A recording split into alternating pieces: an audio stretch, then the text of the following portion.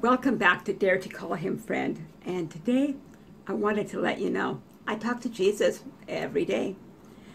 Johnny Cash wrote this line in a song of his that I've actually only heard all the way through once in my life, but I remember this line. I talk to Jesus every day. No secretary tells me he's been called away. And I heard that song as I sat on the floor listening to a new friend strum her guitar. We were the youngest attendees at a retreat, and we naturally gravitated to each other. Neither of us could sleep that particular night, and so we wandered down to an uninhabited section of the retreat center just to chat.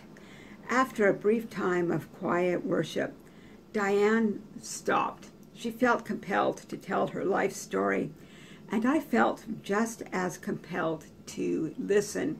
I believe that the Holy Spirit was creating a safe place. Diane told me her story, and it was a sad one. Diane was raised by a very loving and caring grandmother who suffered from severe diabetes and heart disease.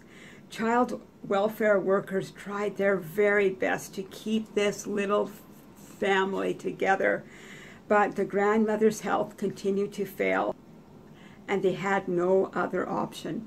At the age of 14, Diane was placed in foster care.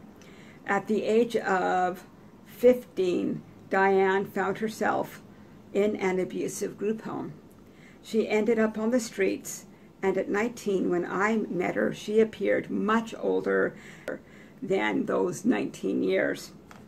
Social workers, once she was on the street, promised her sanctuary, but failed to keep those promises.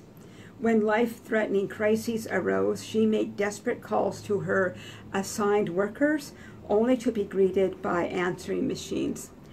Often those calls would not be returned. She was truly alone. But even as Diane was talking with me, she spoke with an assurance that she was going to be okay.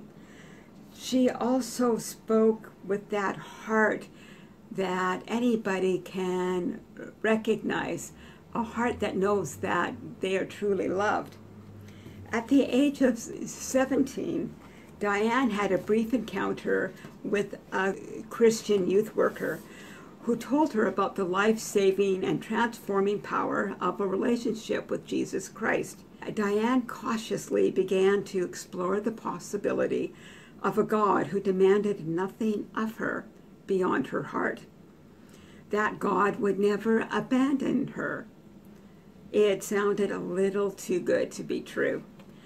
God managed to persuade that frightened girl to give him a chance, and Diane gave him permission to join her in the bunker she had built around her heart, and those walls were thick. Jesus and her camped there for some time as Diane learned to trust that all his promises were yes and amen. 2 Corinthians 1 verse 20.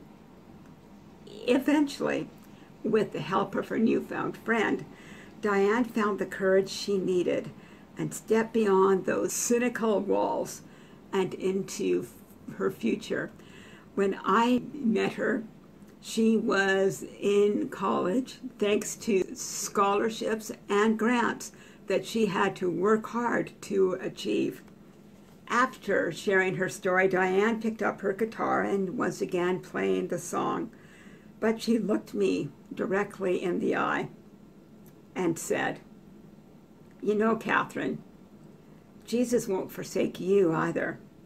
He won't betray your trust, and he'll never walk away."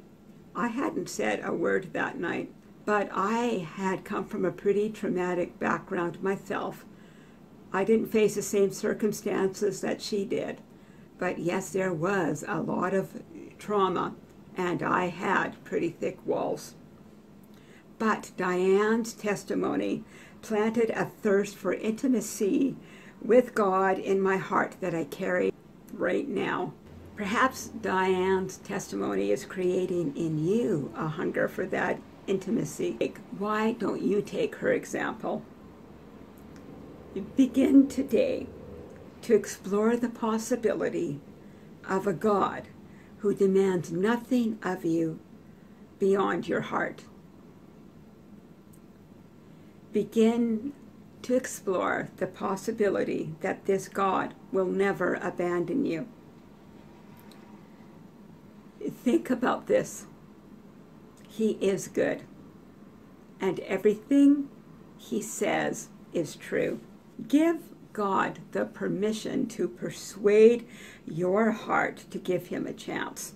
If you've got some pretty thick walls, invite him to join you behind those walls. If you need to camp there until you feel safe, that's okay too. Eventually, with the help of your newfound friend, you will find the courage that you need to step out beyond those walls and into freedom.